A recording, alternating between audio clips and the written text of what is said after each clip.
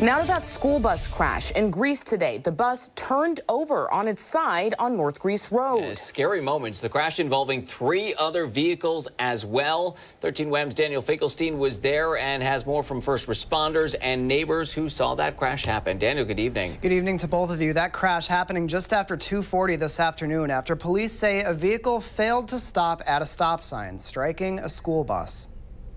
This was the scene on North Greece Road. A school bus turned on its side and 3 other vehicles with airbags deployed. I wasn't home when this happened, but coming home and seeing this, it's devastating. Danielle Bourne lives near the scene and says she came home shortly after the crash. I was coming down my street and I saw all this and I was not expecting to hear what I had to hear. Greece police and fire officials say just after 2:40 p.m., a driver failed to stop at the stop sign on the corner of North Greece and Peck Roads. The driver's car then colliding with a school bus and causing 2 other cars to crash. 4 ambulance, 3 of them being ALS.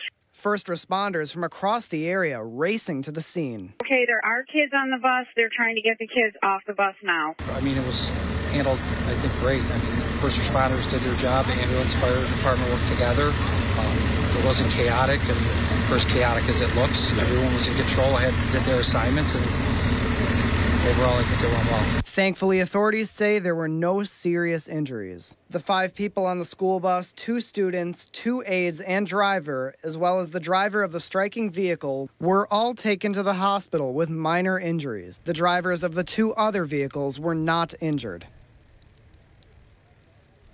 And police are still investigating the cause of the crash. Matt?